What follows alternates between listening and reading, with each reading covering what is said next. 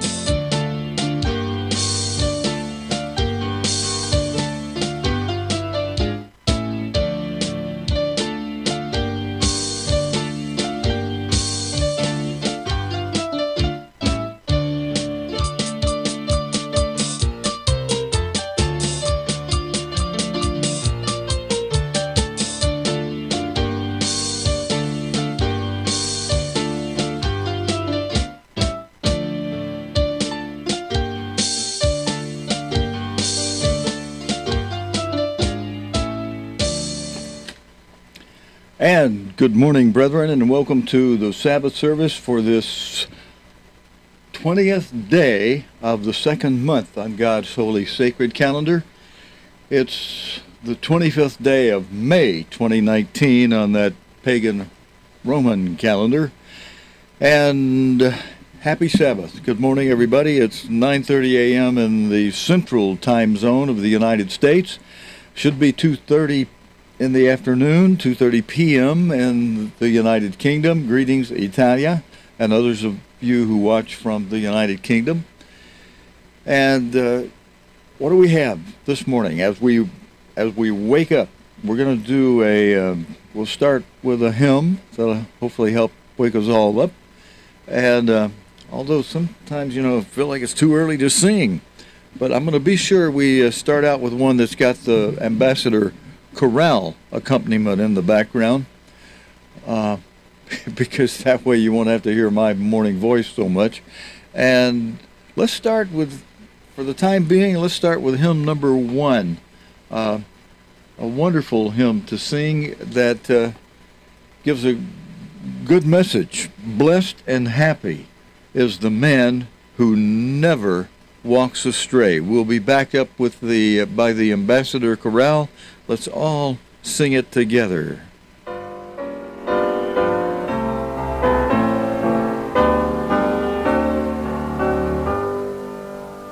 Verse 1. Blessed and happy is the man who does never walk astray, nor with the ungodly man stands in sinners' way. All he does prospers well, but the wicked are not so. They are chaff before the wind, driven to and fro. Everybody on verse 2. There in scorner's chair he sits, for he places his delight in God's law and meditates on it day and night. All he does prospers well, but the wicked are not so. They are chaff before the wind,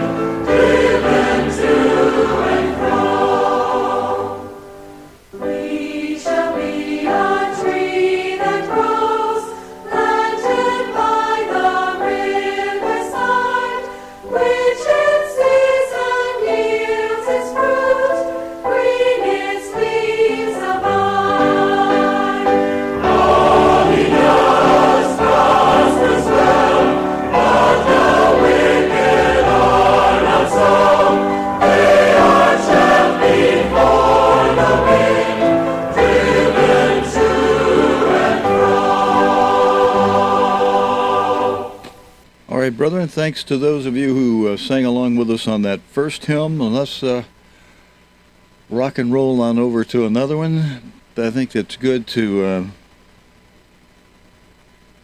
sing from time to time. And remember, actually, let's do that one later after we're a little more awakened, because there's only piano accompaniment, and so I think we have another one we could sing that has the chorale accompaniment with it. Psalm number 4, page 3 in the purple hymnal. Walter, you can see I have that purple hymnal in our collection. The front cover on this one may be a little different than the one you sent me yesterday, but I think I actually modified this and made it a special, made it kind of a special display for when we're, singing along and illustrating this here. But let's all go sing together. Psalm 4, trust in God and stand in awe. Just sing along with the chorale, beginning here with verse 1.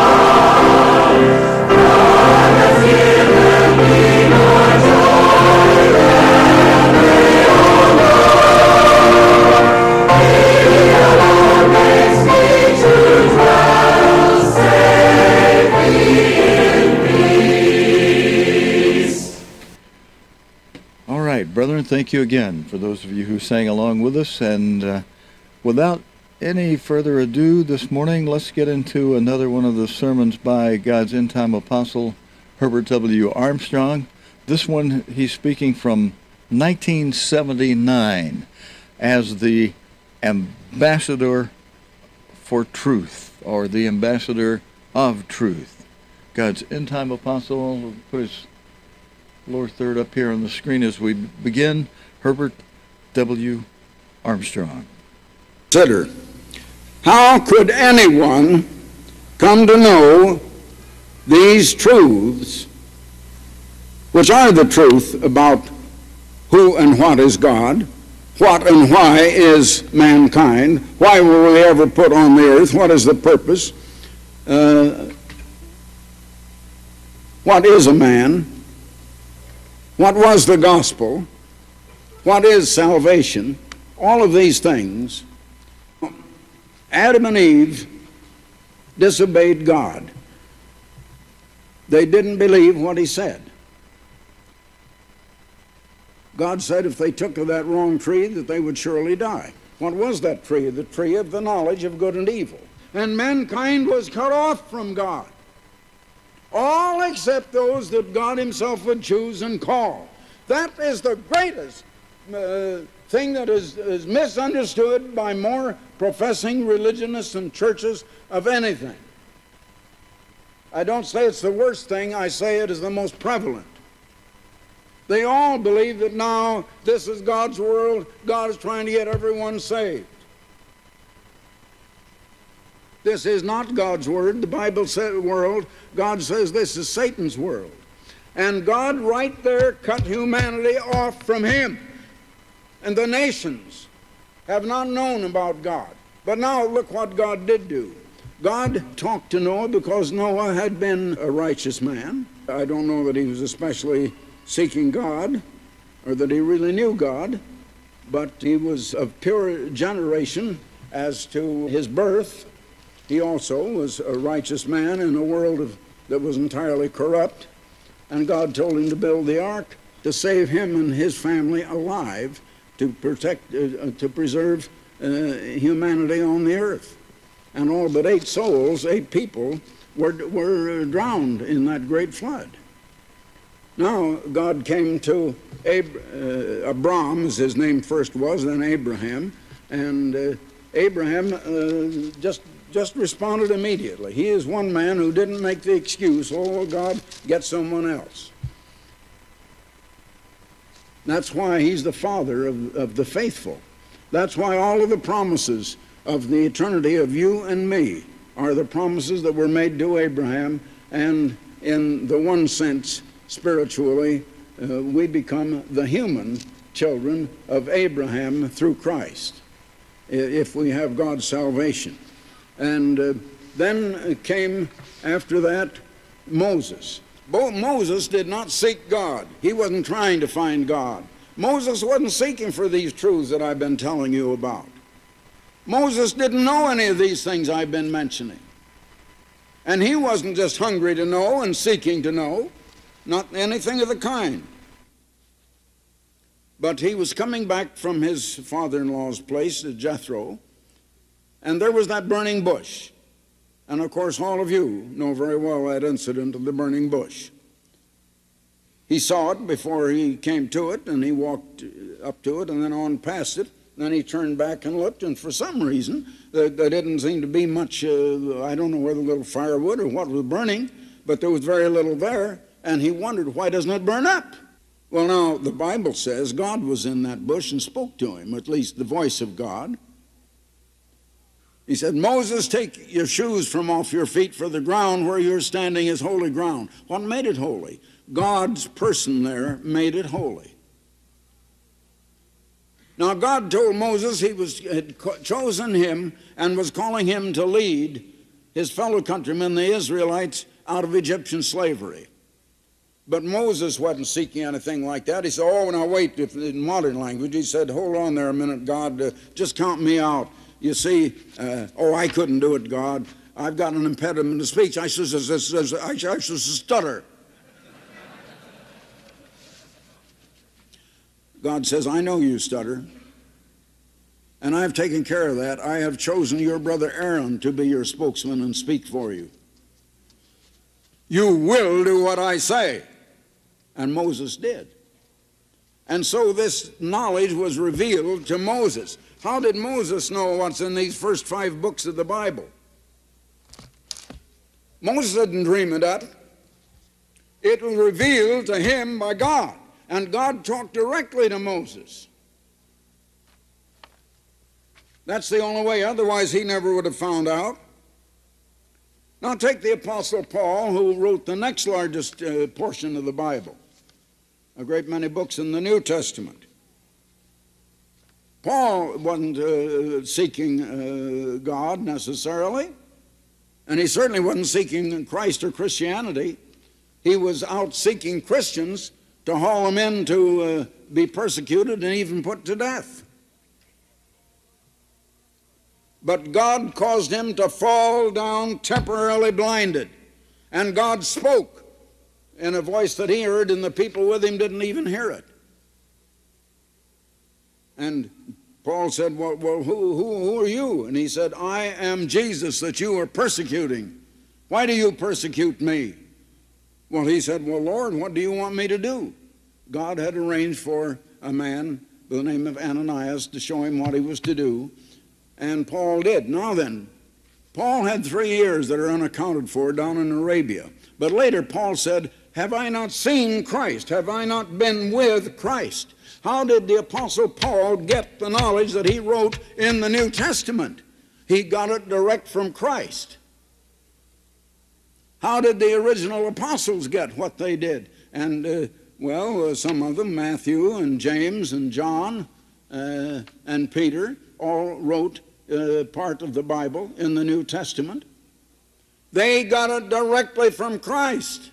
Now then, if you will turn to John 6 and verse 44, Jesus said, "No man can come to me." He just can't do it. No man can come to me except the Father which sent me draw him.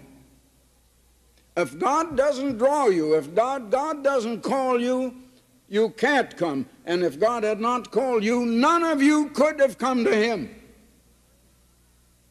God is not trying to save the world now. Let me go just a little bit further. One more scripture, Romans 3:11, where it says, "There is none that understandeth, there is none that seeketh after God." People are not seeking after God, really, and they had not been seeking after God. Abraham did not seek for God. God just called Abraham. Now, Abraham is a little bit different from most other men. When God called him, he didn't say, "Oh, no, God, just count me out." When God was calling me, I didn't want to come either. I was just like these other fellows. I wanted to be in the advertising business. That's what I chose. Peter wanted to be a fisherman. And Jesus said to all of his apostles, "You did not choose me, I chose you." It's those that God has called. And everyone God has called, now this is just as important as the corollary that I said to begin with, that God calls no one just as a favorite to get salvation. He calls only those he has something to do. Now, I know how I was called. As God struck the Apostle Paul down and blinded temporarily, although it was restored after he woke up and decided he would serve Jesus Christ, God struck me down in a different way altogether. And I think you all know about it. Now, to make a long story short, my mind was swept clean, and I said, "Here is the Word of God. I will believe what it says." And little by little, God began to reveal to me what he said. Well, this work knows and understands God's truth. Old Testament prophecies had it revealed from God. The New Testament apostles were taught it by Christ. And Jesus is the personal Word of God, and as I said a while ago, the Bible is the Word of God in print or in writing. And they didn't have it in print, till about some 400 years ago, 400 or 500 years ago. Now, how did you come to know the truth? You were raised up too in all this Babylon of confusion. How did the truth get to you? God got it there, but what means did God use in getting that truth to you? I wonder how many of you realize you got it from me, directly or indirectly. If you didn't get it directly from me, you got it from someone else who had gotten it from me. And you haven't had to go through it a little at a time like I did beginning 52 years ago. You've had it all laid out, all ready for you. You know, if I had found something like that, I would really appreciate it, brethren. I really think I would. Herbert W. Armstrong will return right after this message.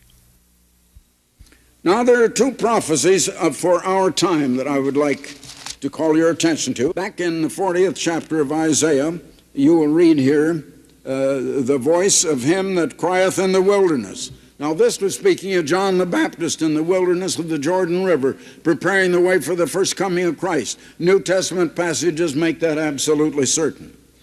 saying, Prepare ye the way of the Lord, make straight in the desert a highway for our God. Now in verse 6 it says again, the voice said, Cry. And he said, What shall I cry? Now the scene begins to change. And coming to verse 9, it is an entirely different thing. I want you to notice. Verse 9, O Zion. Now Zion either means the ancient city of David, or it means the church. Now the church is often called Zion in the Bible. O Zion that bringest good tidings, get thee up into the high mountain. Now good tidings is good news. And what is the definition of the word gospel? It means good news. So this is talking about Zion that brings the gospel. That cannot mean the physical ground south of Jerusalem, therefore it has to mean the church. It doesn't mean the Zionist movement because they have never come to know the gospel. So it means the church. O Jerusalem that bringest good tidings, or the gospel.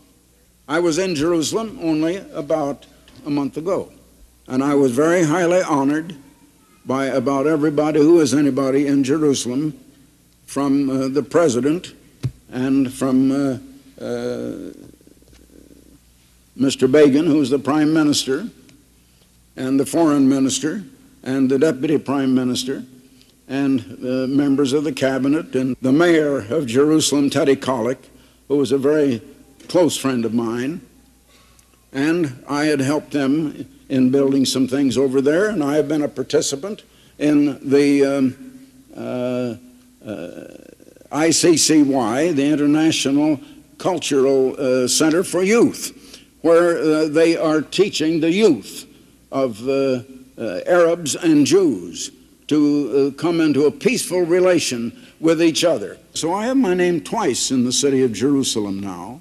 O Zion that bringest good tidings, get thee up into the high mountain. O Jerusalem that bringest, see the gospel, good tidings, get thee up, lift up thy voice with strength. Now lift up your voice with strength. It didn't say that for John the Baptist back at the first coming of Christ. But today we have things they didn't have in those days. I have a microphone right here. We have amplification of sound. And this says to lift up your voice with strength, lift it up. Be not afraid. And I'm not going to be afraid. Say unto the cities of Judah, Behold your God. God is preparing the way for me to say that very thing before the cities of Judah, or the towns and villages of Judah, as some of the translations give it in the English language. Behold, the Lord God will come with a strong hand, and his reward is with him, and his work before him, and another place, his arm will rule for him. And I happen to be Strong Arm or Armstrong, whichever way you want to record. If there's any significance to that, I don't know. Behold, the Lord God will come with a strong hand, and his arm shall rule with him. Behold, his reward is with him, and his work before him. Brethren, we're doing that work. What do we call it? We call it the work. And it's before his coming. Now that voice is going to cry out. And John the Baptist was only a forerunner. Now, I don't mean in any way to belittle John the Baptist, because Jesus Christ said of all of the men ever born, none was greater than John the Baptist. It isn't how great is the man. I'm talking about how great is the mission itself. And I think so far as the greatness of man is concerned, I think we've been degenerating all the time. I don't think we're as great today as they were in that day. But next now, I'd like to have you notice in Malachi, the 3rd chapter, last book in the Old Testament. Behold, I will send my messenger, and he shall prepare the way before me, and the Lord whom you seek, which is Christ, shall suddenly come to his temple, even the messenger of the covenant whom ye delight in, he shall come. Now then, that has a dual application. And in Matthew, Mark, and John in the New Testament, you will find that it is identified that John the Baptist was the man there identified. But read on a little bit. The next verse says, but who may abide the day of his coming? And who shall stand when he appeareth? For he is like a refiner's fire, and like fuller's soap. And he shall sit as a refiner and a purifier of silver. And he shall purify the sons of Levi, and purge them as gold and silver, that they may offer unto the Lord, or the Eternal, an offering of righteousness. Did that ever happen at the first coming of Jesus Christ? Not at all. Then shall the offering of Judah and Jerusalem be pleasant unto the Lord, or the Eternal, as in the days of old, as in the former years. And I will come near to you to judgment. He did not do that when Jesus came the first time. And I will be a swift witness against the sorcerers, and against the adulterers, and against the swearers, and against those that oppose the hireling in his wages, the widow, the fatherless, and turn aside the stranger from the right, and fear not me, says the Lord of hosts. All of those verses show that this messenger to prepare the way is a messenger before the second coming of Christ. So just as it was in the prophecy in the 40th chapter of Isaiah, here is a duality. First there was John the Baptist in the wilderness of the Jordan River, preparing the way for a physical Jesus to come to a physical building and a physical people,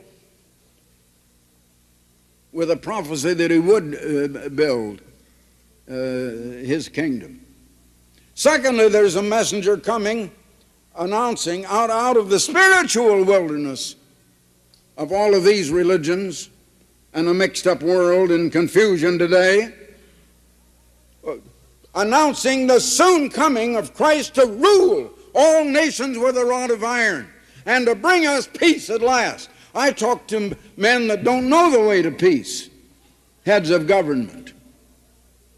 One of the last things that Emperor Haile Selassie did before they took him, and he died in the captivity of the overthrow of his government, was to send me congratulations on my 82nd birthday. Herbert W. Armstrong will return right after this message. Now, not one knows the way to world peace. I go around the world, and I probably know more heads of government, kings, presidents, emperors, of which there's only one left now. There were two, of whom I've known them both, and prime ministers than almost anybody else, or shall I say Henry Kissinger. But I go as an ambassador without portfolio, an ambassador for world peace. And I go proclaiming the only sure hope of that world peace. I talk to these kings not to try to get them converted. I talk to them about their own problems, because that's what Jesus Christ would talk to them about if he were here. Problems that are too great for them to handle. One king of one very well-known great nation said to me, Mr. Armstrong, I need your help, and you're the only one that can help me. Mr. Rader was with me. He said, Mr. Rader, you can't help me. No one else can help me. He had a problem. His mountain people were illiterate, and they had gone from raising foodstuffs, vegetation, and so on, vegetables. They had gone into raising poppies for the narcotic trade. And he wanted to stamp it out. I sent a team of about 7 of our men over there to investigate for 10 days what was needed and what help we could do. They came back and told me. As a result, we started with 7 portable schools. And I sent our agricultural expert from Big Sandy, Texas. If we were going to help transfer and educate those illiterate farmers back to raising foodstuffs again, we had to also supply a market for their produce. And we have accomplished that. That's one of the things we've done. If anyone except someone representing Jesus Christ had done it, the world would laud them to the skies. The reason is because I represent Jesus Christ, and this world doesn't love Jesus Christ. It doesn't believe him. Adam and Eve didn't believe what God said when they saw him in person. Jesus Christ preached to thousands when he was here, and only 120 believed what he said, as you will find in the very 15th verse of the first chapter of the book of Acts. They just did not believe what he said.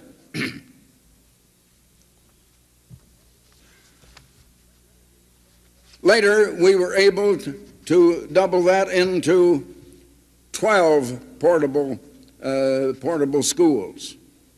And actually, it had to be their military men who made it because it was so close to the communist border.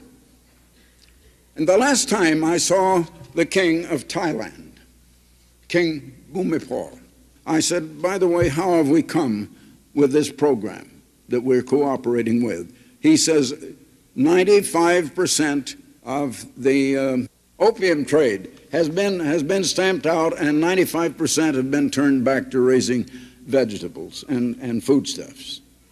Well, today, in the latter part of the 20th century, here is what Jesus Christ himself said in Matthew 24 and verse 14. When they had asked Jesus for a sign, how would they know when we're near the end of this world and just before Christ comes for the wonderful world tomorrow, the world's only and its only sure hope? Because we're in really terrible times now, and everybody knows it.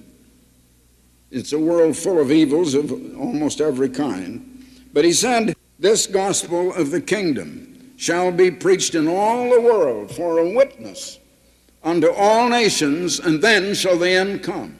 Now that is the gospel of the kingdom. That is the gospel that we preach. That is what we've been called for. That is the purpose of this church. Now today, from this church of God, a voice cries out with amplified power, the power of radio and television, and with the printing press in multiple millions of copies. A magazine that now has passed some of the great weekly magazines. As John the Baptist cried out from the physical wilderness 1900 years ago of the Jordan River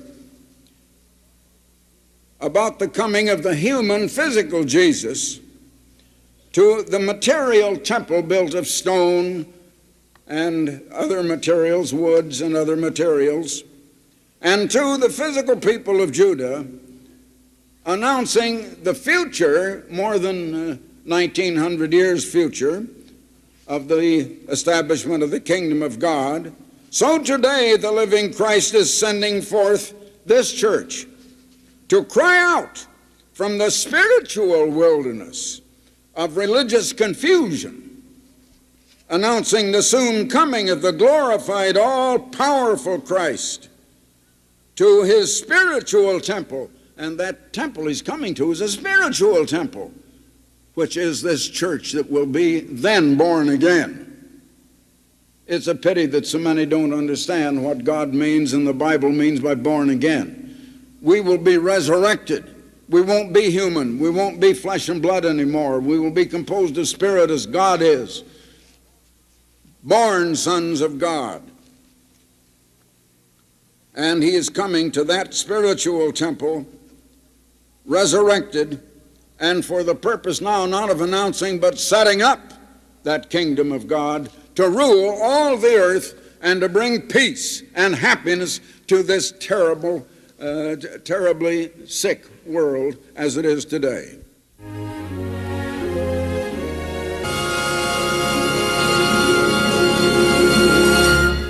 All right, brethren, outstanding program this morning. I think you'll agree.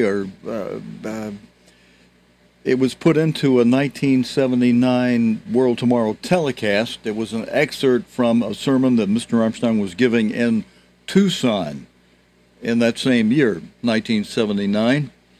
And I've got another one now that was broadcast in 1979, but he was actually speaking toward the end of 1978.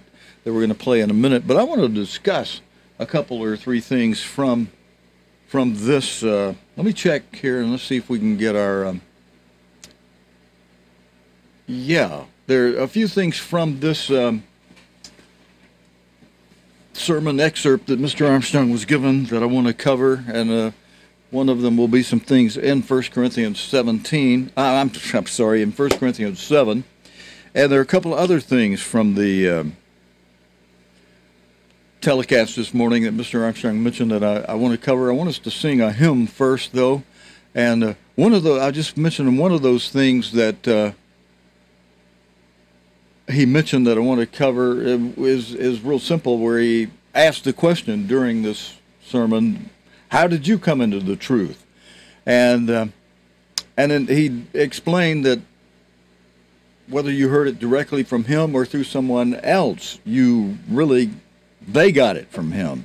We'll talk about that in a moment. But what I wanted to say in regard to how did you come into the truth, if any of you would welcome the opportunity to take your phone or whatever device you have for making a video and making a 1 minute, 2 minute, 5, 6 minute, like in Spokesman's Club, icebreaker type of thing, and just tell how you came into the church. A lot of us were used to doing that, and it was suggested that we do that on the night to be much observed when you were getting together in small family-sized settings in people's homes for the night to be much observed, that the host open up and allow everyone around the table to, or invite them, encourage them to, one after another, just tell briefly how you came into God's church, how God called you, or how you came into the truth.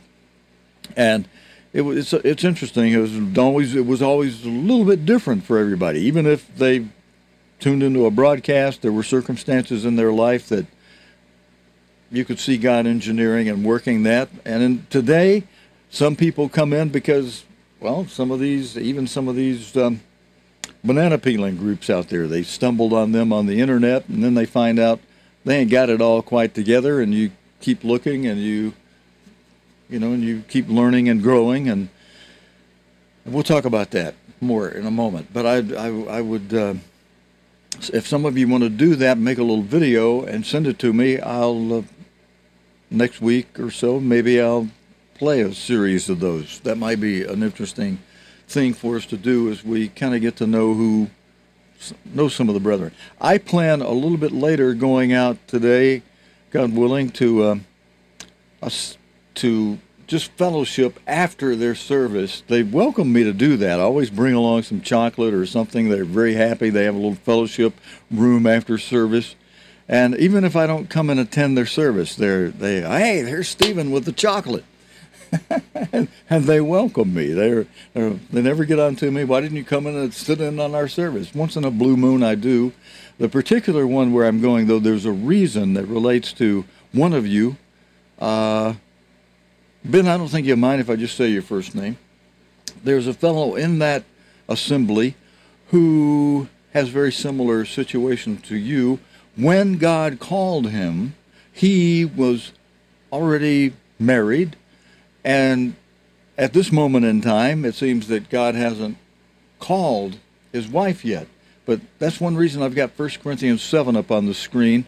We're going to go to that after we sing a hymn and after Mr. Armstrong speaks again, because it points out, and I'll just put the scriptures on the screen that illustrate how that points out that it's okay if your wife is pleased to dwell with you and God hasn't called her, that's fine. You were already married to her, and it even encourages us. We'll go through the scriptures that you should continue to, as long as she's happy with or okay with your religion.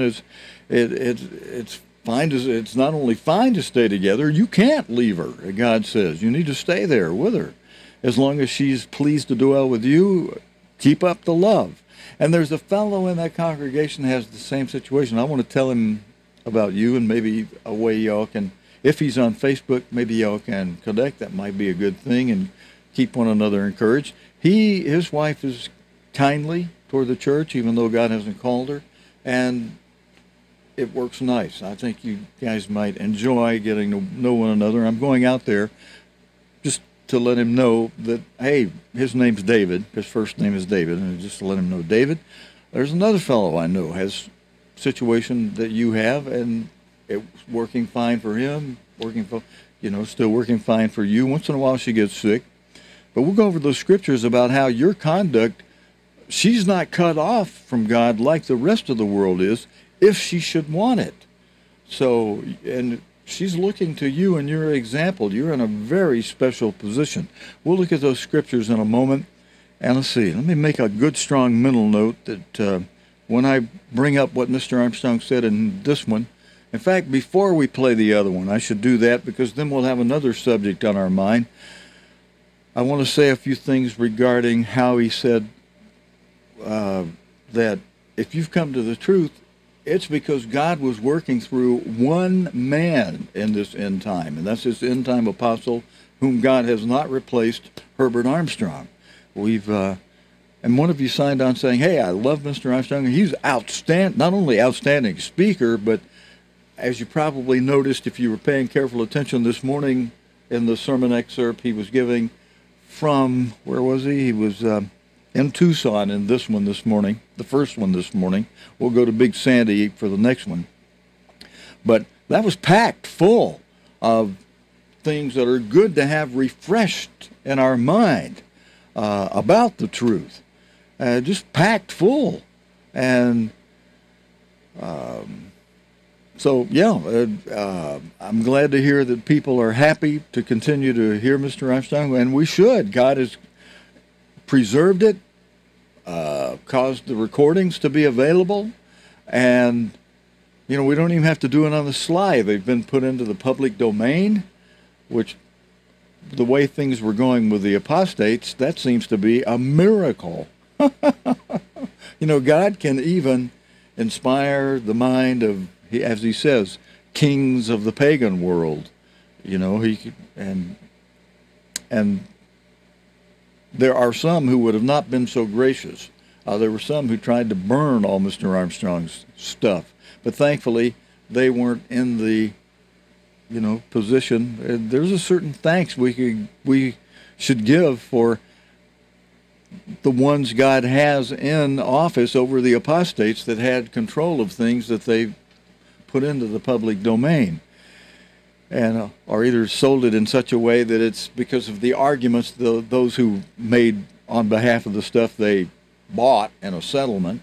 Their arguments were that it could not be copyright restrained. So even though they bought the copyrights, their own arguments make it available for everybody else. So, it's really God's doing, and there's going to come a time, the 1335, where God's going to cut all that off from availability via the internet. Now, if you've been able to save it down to your computer and all that, great, you've got it. But it really should be up here. We just continue to replay them, to refresh those things. And all right, let's take a moment of refreshing. Let's sing a hymn together. This one I'm going to have to sing along with you. We only have a piano accompaniment version of this hymn number from Psalm number 5. Let's see, let me get that where it'll come full screen on the...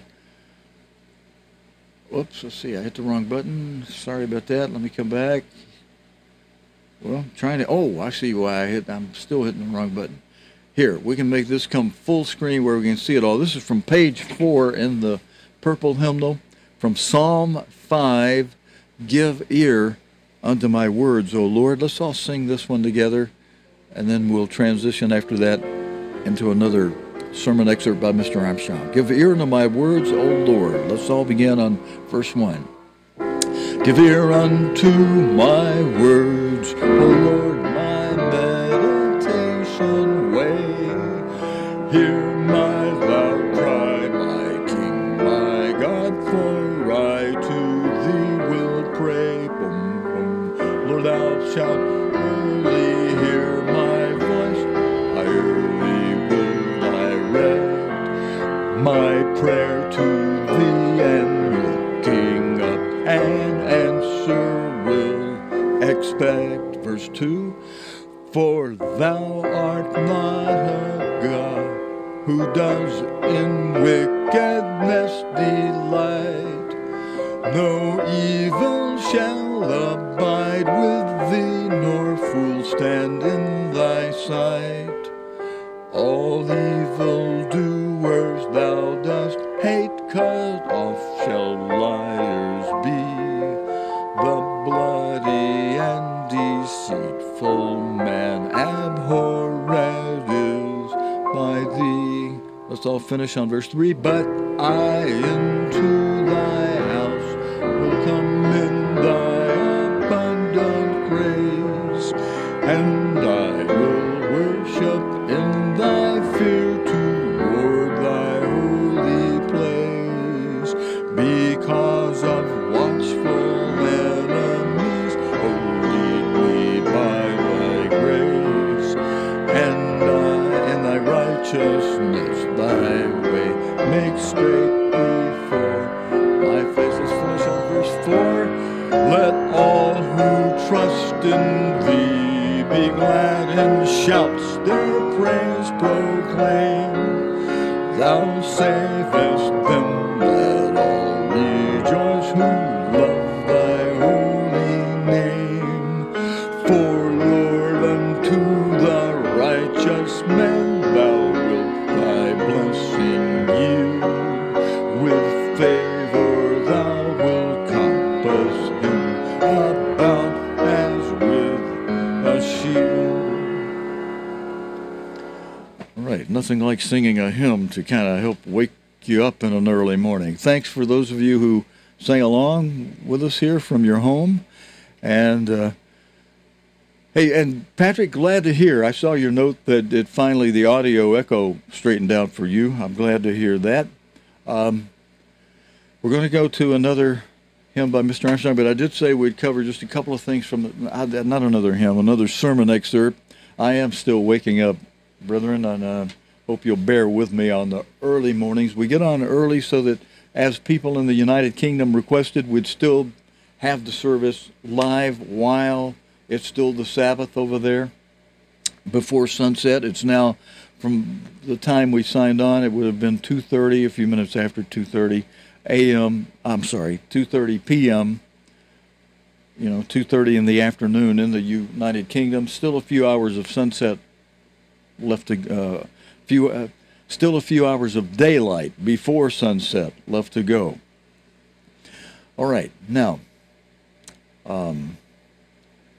I mentioned to you that Mr. Armstrong mentioned that if you've been called into the truth, even if you're not, as you came into it, you didn't hear it directly from Mr. Armstrong, you really did indirectly, because even the groups that are out there that are preaching some of the truth of Mr. Armstrong, I say some because I haven't seen one yet that has not compromised something here, something there. And that's why we stay with as many recordings of Mr. Armstrong as we can. Even when, brethren, when I give as if it were a sermon or sermonette, we have enough of Mr. Armstrong that you can hear. If I were to get off track somewhere, you'd know it, because Mr. Armstrong packs so much into when he speaks. He covers the things people are compromising on, all of them. And if I'm mentioning what I just mentioned, if you ever do hear something that's not just a tongue slip that's obvious, I should have said 1 Corinthians 7 when I said 1 Corinthians 17. Even Mr. Armstrong would make tongue slip mistakes like that. But if you hear something that you say, hey, wait a minute, Stephen, that's off track from what God's end-time apostle was teaching or left as a doctrine, you're welcome. Not only welcome to let me know, I encourage you to let me know. Hit me with it. If I'm blindsided somewhere, I missed something, I want to know. And say, oh, yeah, he did say this or that. And it's my goal to stay, like we're instructed to do in Titus 1, verse 9, to hold fast and teach as you were taught. That's the instruction to the ministry, is what you have in Titus. And, brethren, like I mentioned in the Bible study last night, all of you are being called to be kings and priests with Jesus Christ in the world tomorrow. And even if you're not an ordained minister at this moment in time, you're being trained to be a teacher, an instructor, a king, a priest in the world tomorrow. So these principles apply to you, too, that are here given to the ministry, the current ordained ministry, who should really be exercising vigilance and being diligent about obeying this instruction of the ministry, which in verse 9 of Titus 1 says, holding fast the faith. You know, it says in verse 7, for a bishop must be. And then it continues off of that part of verse 7 here in verse 9. A bishop must be holding fast the faithful word as he has been taught, that he may be able by sound doctrine both to exhort and to convince the gainsayers. So he's to preach as he has been taught and be holding fast to that faithful word as he's been taught. So we go to the top human leader that God raised up for us, and by raising him up, he made him an apostle. I mentioned last night one of the proofs, beside the many fruits of outstanding works that God did through Mr. Armstrong, opened the doors. Mr. Armstrong walked through them, even though he said that in doing so it was a lifetime of struggle for him. But he did it, and he said, but it wasn't my works. God was doing the works. God was opening the doors. He did his part of it, and God continued to keep him on top of it, and the fruits credit to him and God. You know, they credit to him as evidence of God working through this one man as the apostle, and we, who God has called to be part of the spiritual temple that God is building, that Mr. Armstrong made a reference to, the temple, and that's the spiritual temple he made a reference to, and that's you and me, not a physical temple. And we, that spiritual temple, are another evidence of his apostleship. And you need that today, because there are people that argue and poo-poo and speak against God's servant. We should stay very familiar with Numbers 12. Sometime we'll spend some time and go through that. Maybe if we have time after Mr. Armstrong speaks, I'll just close up with running through Numbers 12. But I don't want to take away from his thunder over much today. I want to build on it in the sense of the spiritual temple. I just want to say this. This week, I mentioned to some of you how on the Internet Ambassador Spokesman's Club, the topic was related to the spiritual temple. And Mr. Armstrong had mentioned, brethren, Jesus Christ is not returning to a physical temple in Jerusalem. He's returning to something much greater than that, a spiritual temple. And he explained how that spiritual temple is you and is me, is you and me, is us, the people whom God has called and weaved into the end-time body of Jesus Christ. And though we are scattered, and that can be bewildering at times and confusing, because on the Internet, people compete to get you into their group, you know. And unfortunately, the influence from the group is often going to contain a lot of compromises. They're willing to let, you know, I know I've stepped on a few toes. I know there's some people some women who've come here, you know, that would be here, that became very involved for a bit. And then as soon as I play one of Mr. Armstrong's sermons on makeup, which some of them just, well, we kind of ignore that part. But as soon as I back him up, they, oh, you're backing him up in that? Yes, you bet I am. We're not compromising any doctrine, and there's a reason for it.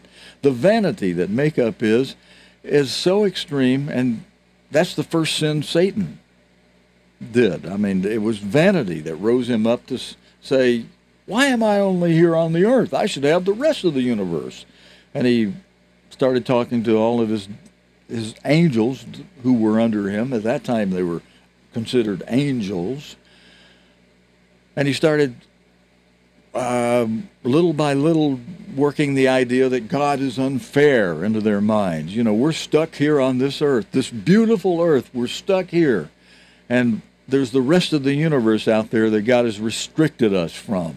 Just little by little working in this, yeah, that's not fair. Why are we only here? We should be out there too. Working up that idea that, see, God is not fair. And he was able to convince all of the angels under them, which we understand to be 1/3 of all the angels, because there's 3 archangels, and each, under the archangels, the hierarchy, each of those 3 archangels had 1/3 of the other angels under them. So Lucifer turned Satan was able to convince the 3rd under him to go up and attack God's throne because of the wrong idea that God had been unfair to them. And so then they became rebels, they became demons. Lucifer's name was changed to Satan because he had become a devil, or the devil. And there are people that respond to that influence today. But that was vanity that caused Lucifer to turn into a devil and become Satan the devil through vanity. He was designed very beautifully, all the pipes, and he was the music maker. He was the morning star of the dawn of the morning star. Just beautifully made by God. And that beauty lifted up his vanity. And as Mr. Armstrong has explained, when you put on a mask, which painting your face with makeup is masking it, that's not the real you. You're putting a mask over you. And that's false. And you're trying to create more beauty than you think God gave you, when really a lot of us men, when you come down to the bottom line of it, we love your natural beauty, especially when it flows from the inside of you out with a smile and through your eyes. We see the beauty from the inside, which you can never paint on that kind of beauty. And when you try to accelerate the physical beauty, you ruin it, you mar it, you cover up, you hide the real beauty with that colored mud. And the bottom line of it is not just what men physically think about it, it's what God thinks about it. As Mr. Armstrong has explained, the thing about that is, as he put it, he said it this way: no woman wearing makeup, or today in this confused world that you'd have to also say no person, because even you see men starting to wear makeup today. The president of France, Emmanuel Macron, he pays, it's paid for by the voters, by the citizens of France. He pays a tremendous annual fee. It's in his budget for makeup. I mean, it's some incredible amount, like $30,000 a year, some huge, horrendous amount for his daily makeup. And so he paints on this face so he can go around looking super, whatever, macho, painted.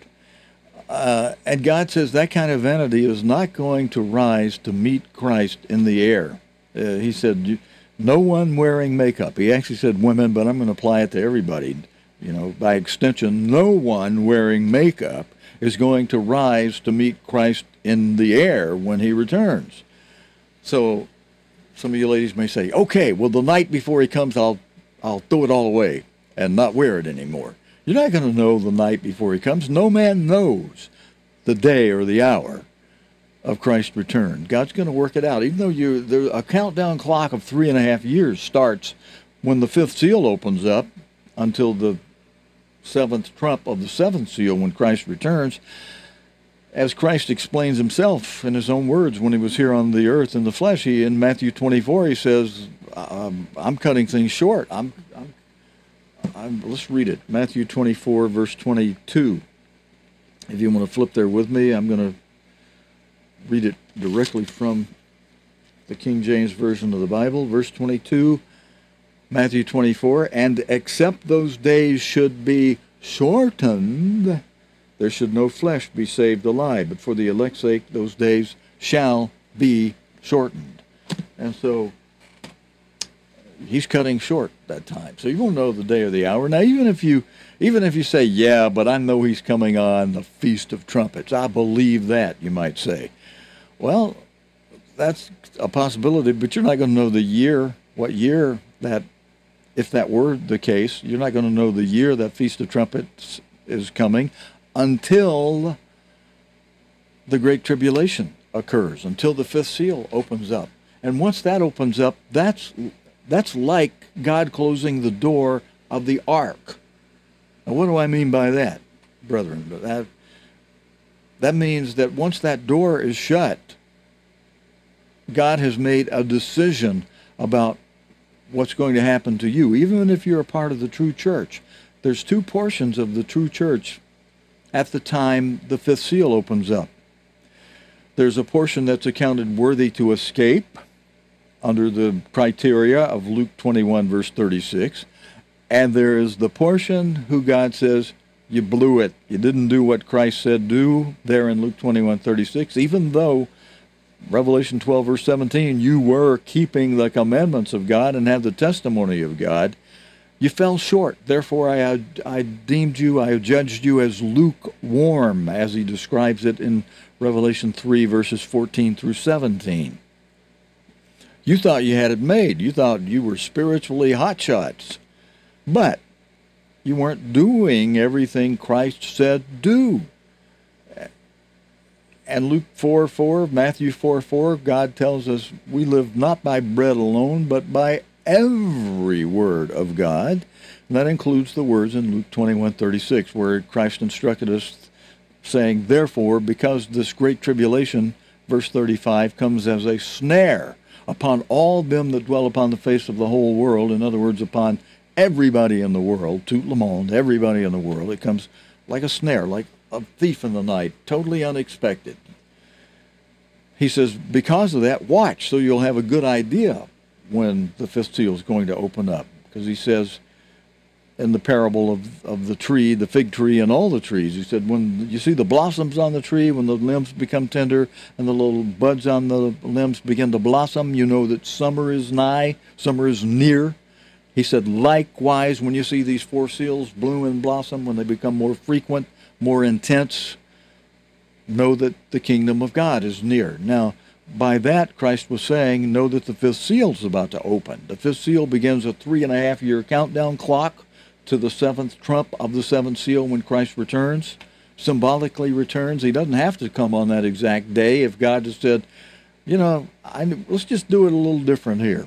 You know, that day will still symbolize your return, but let's do it a little different. That's God's option. He's not absolutely bound to make it happen that day. But let's say he says, yeah, this day pictures that, and we're going to do it on that day, but you won't know the year that's going to happen until the Great Tribulation occurs. And even those of us watching may be suddenly surprised, and yet will be, because we were watching and praying, God will use that criteria to determine whether you're accounted worthy to escape the Great Tribulation or not. And here's the point. For those who might say, well, I'll just wait, you know, I'll just keep wearing my makeup until a few days before Christ returns. Then I'll get rid of it, I'll repent, and then I get to rise and meet him in the air. Oh, no, that little approach, that sneaky little approach, that's not going to work for you, women, or men either, if you're inclined to paint your face or wear a hairpiece, or which, you know, that's kind of quasi same thing as makeup. You know, if you lost your hair, you lost your hair. God will give you more hair in the resurrection. But I remember one of the evangelists, one time I was instructed I had to take something up to his desk while he was speaking in the auditorium.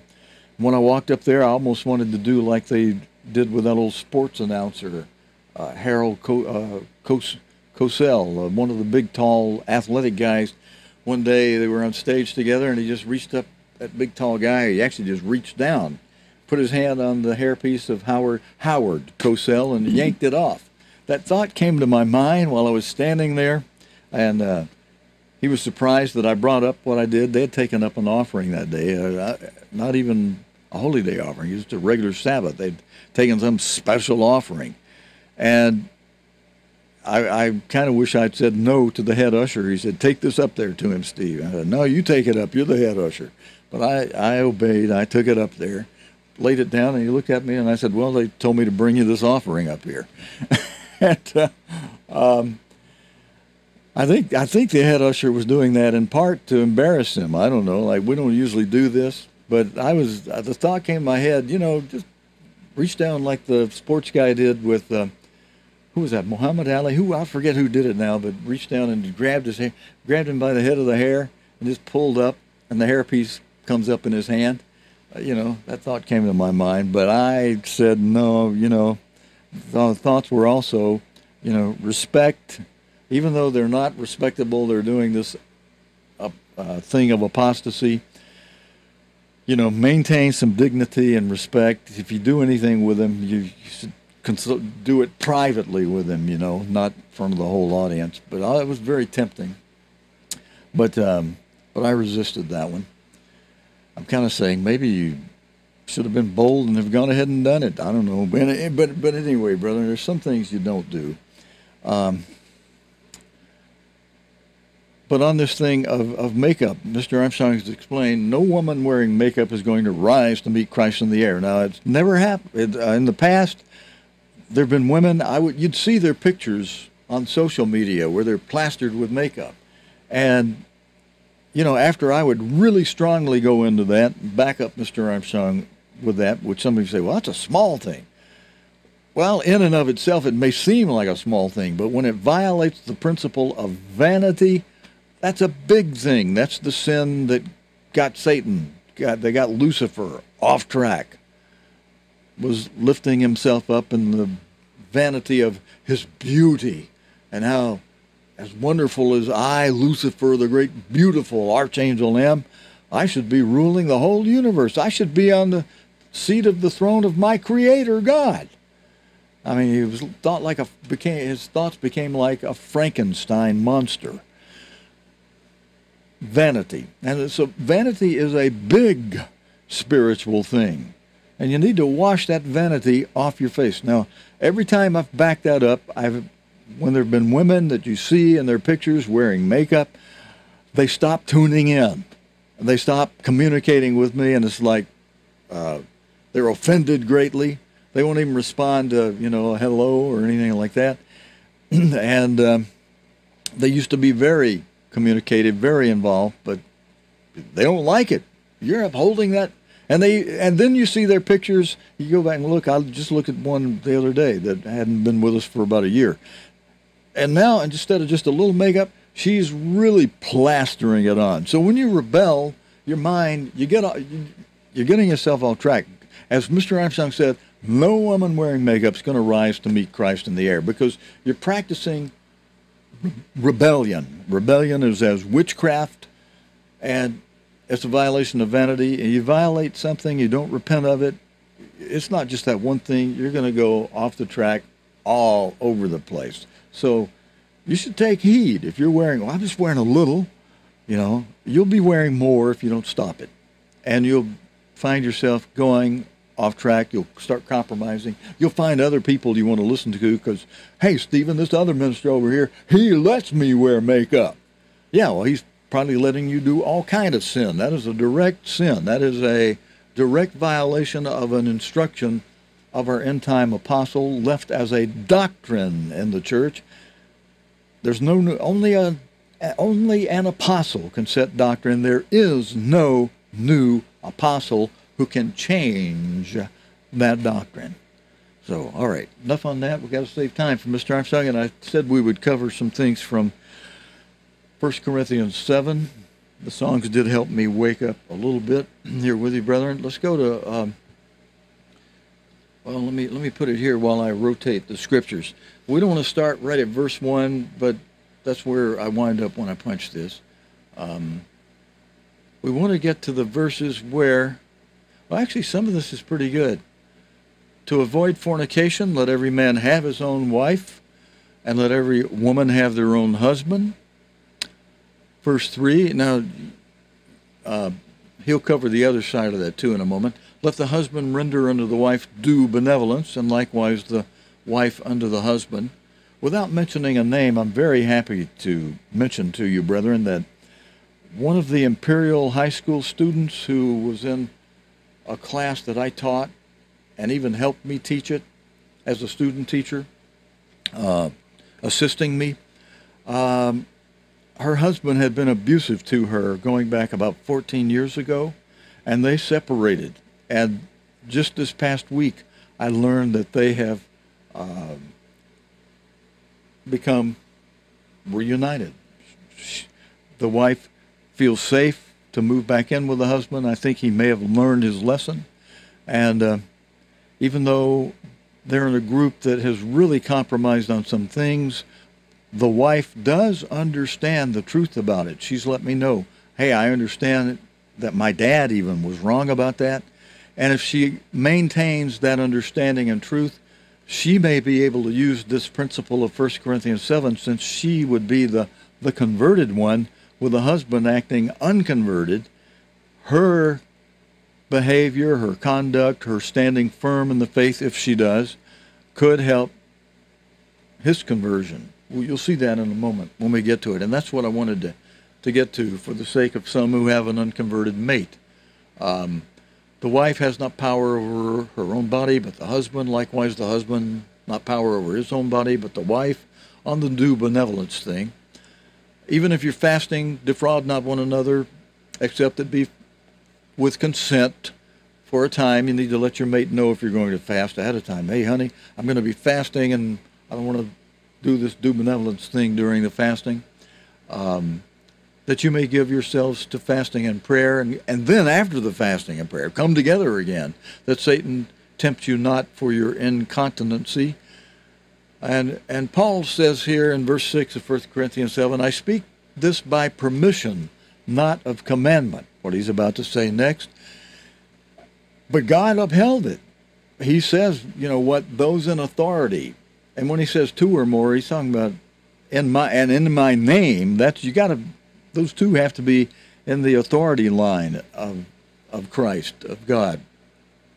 And God upheld it by making this a part of his inspired word, which God filters 7 times over. So God is behind this permission given to us through Paul, not of commandment, but speaking it of permission, an option that you have. Starting in verse 7, I would that all men, even as myself, I wish that all men were, even as myself. He was married, but every man has his proper gift of God, one after this manner, one after another. I say, therefore, to the unmarried and widows, it's good for them if they abide even as I, Apostle Paul, abides, unmarried. He said, it's good. I speak it by permission, not of commandment, he was saying. But if a person cannot contain, if they, the widows or those unmarried, cannot contain, let them marry, for it's better to marry than to burn. Paul says, verse 9 of 1 Corinthians. I think you can see this with me staying on the screen, so while we're scrolling through them, I'm just going to stay here with you. And verse 10, and unto the married I command, yet not I, but the Lord makes this command. He's saying, he's repeating a command of the Lord. Let not the wife depart from her husband. That's verse 10 and verse 11. But, and if she depart, let her remain unmarried, or be reconciled. Like the one young lady who was this week. I don't feel comfortable mentioning their name at this moment in time, so let's just say the one woman I know this week who reconciled with her husband after being separated and remaining unmarried for a long time. Let her remain unmarried or be reconciled, get back together with the husband. And the husband, let not the husband put away his wife, even if she's unconverted. If she's pleased to dwell with you, the Apostle Paul points out, this is a command of God. And unto the married I command, yet not I, but the Lord. It's the Lord's command, God's command. Let not the wife depart from her husband. Same thing for the man, if they're pleased to dwell with you. It'll cover that more in just a moment. But unto the rest, I, not the Lord, speak. If any brother has a wife that believes not, in other words, as you should understand here, if you've got an unconverted mate who believes not, and she be pleased to dwell with you, with him, the woman pleased to dwell with the man, though she's unconverted, let him not put her away. Verse 13, and the woman, same thing, which has a husband that believes not. If you're a wife and you've got an unconverted husband and he's pleased to dwell with you, then you don't leave him. Let her, the wife, not leave the man. Let her not leave him. In verse 14, for the unbelieving husband is sanctified by a believing wife, and vice versa. The unbelieving wife is sanctified by a believing husband. Else your children be unclean. Else were your children unclean. And Mr. Armstrong explained this part of this verse is telling us that church kids, 1 Corinthians 7 kids, you kids who grow up in the church where you've had a parent, even if it's only one parent, who's been a part of the body of Christ, the church of God, a spiritual organism. If you've just got one parent that's part of the church, you are not like the rest of the kids of this world in that you are not cut off from God like the world's kids are cut off from God. Since Adam and Eve in the Garden of Eden, after eating the forbidden fruit, were driven out of the garden, and angels with flaming swords barring the way to the tree of life, so they couldn't go also eat the tree of life and then live forever as sinners after having eaten the forbidden fruit until God allows them to repent. But God, because of that sin, caused the whole world, that sin cut off the whole world, except for the few God is calling now. And so all the kids of everybody else, they're cut off from God. Unless they've got one parent who's been called, then the kids are sanctified. They're set apart. They're not cut off from God the way the rest of the world's kids are. They are holy. But now they, even the kids, are holy in the sense they're not cut off from God. They're sanctified, not cut off from God.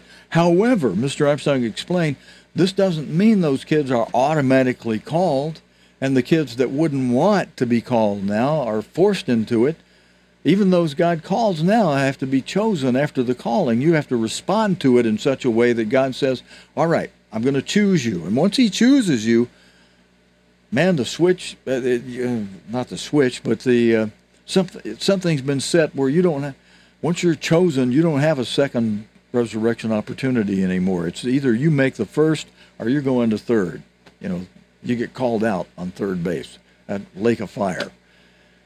So you either make the first resurrection or you're burned up and have eternal death. Not eternal burning, but eternal death.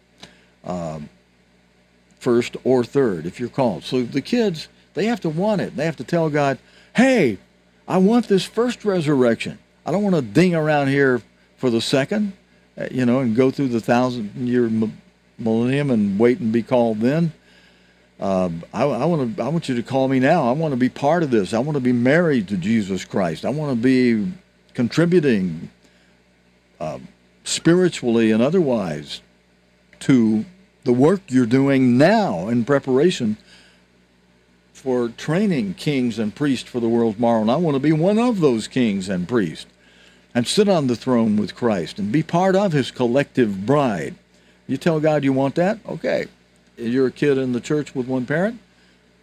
Bingo, you got it. But if you don't, he'll just leave you hanging like the rest of the kids till the second resurrection. But you got the option that they don't have unless God starts to call them. Even when I was begging God to show me where's your church, he'd put a call on me to have that and other questions in my mind. And I responded to it in a way that pleased God and that caused God to say, okay, Stephen, I'm going to choose you. You responded well to my call, and if you hadn't shown that kind of interest with your particular background, I probably would not have called you. Chose you. I wouldn't have chosen you unless you really showed some teeth about wanting this calling after I introduced you to it. Made you wonder, where is my church? Matthew 16:18. God put that on my mind, and I said, yeah, where is that church? And it wasn't a passing fancy for one day. I fasted. I was fasting during that time, but not the whole 3 weeks. But I stayed up all night for 3 weeks, praying all through the night. God, where's that church? Show me where's that church. And I would read all day in the Bible. And I was just worn out, exhausted after 3 weeks. And God answered that by bringing the same questions, which was more than just the one about where's your church. I was asking him specific things like, well, why are there so many churches? Meaning denominations. Why are there so many denominations? All a Baptist on this corner, a Methodist across the street, Presbyterian on the next corner, on the other corner of the street, and just half a block down the road, this huge, humongous Catholic facility building, where they even have Catholic schools. How come so many denominations? And what else was I asking him? Well, several other things. Why killing and why war? Then the very things I was asking, Mr. Armstrong opened up the program, the first program I heard, with those same questions I've been asking in prayer for 3 weeks. So there's an example of answered prayer. But God chose me after calling me when I showed that kind of response. You kids who are not cut off from God, you still have to tell God you want the first resurrection. You can't go around saying, oh, well, my parents were in the church, I grew up in the church, and God forced me into this thing. Oh, no, he didn't. He left you the option. You're not cut off like the rest of the world, but you still got to seek him and tell him, I want this first resurrection. Otherwise, even though you may think you've been called, you may think you've been chosen, unless you've told God you really want it, you haven't been. You're just dinging around in the church, and you're going to accept that God may give you some mercy if you're very young. God's not going to take somebody who's accounted worthy to escape and leave their little kids here to suffer the great tribulation. The kids are going to get to go.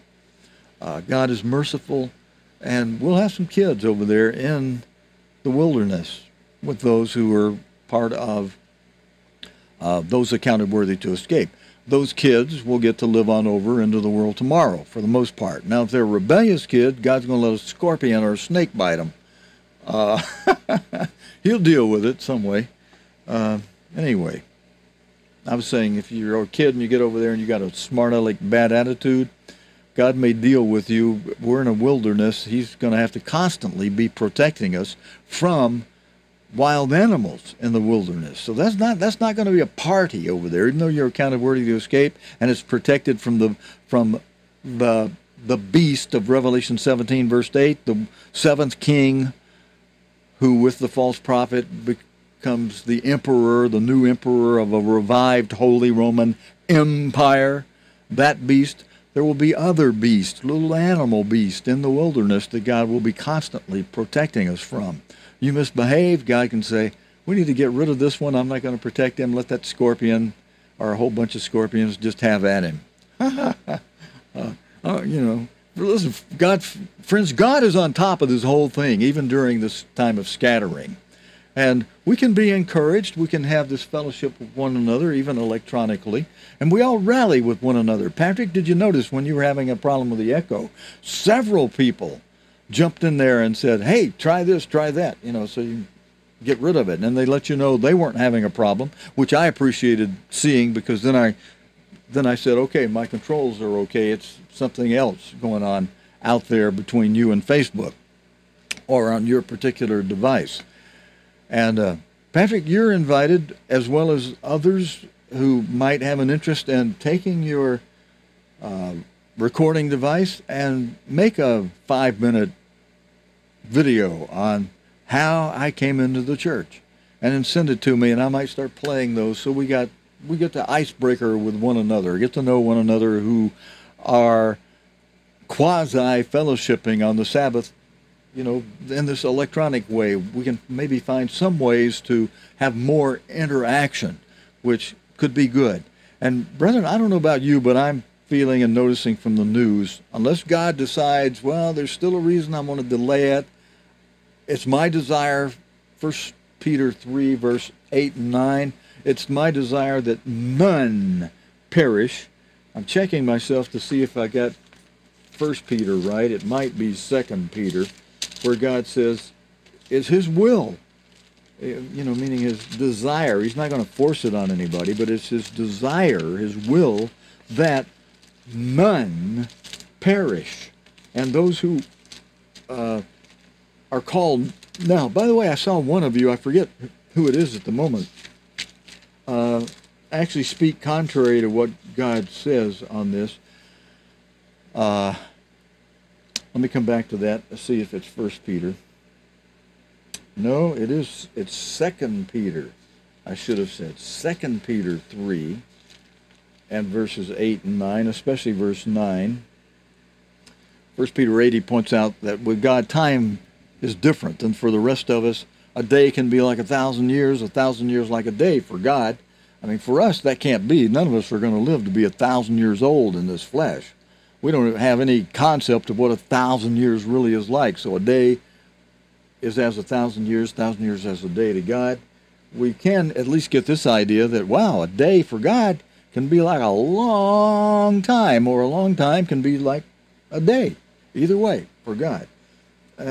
So this delay of 30 plus years since Mr. Armstrong has died, or even 40 plus years from the time when there was some thinking that God might wrap things up in 1972, wrap it up by opening up the fifth seal and then going through 3.5 years of great tribulation with those accounted worthy to escape, being in that place of safety, protection, nourishment, final training. God refers to it as a place of nourishment. He's going to provide our food even for us, as well as protection.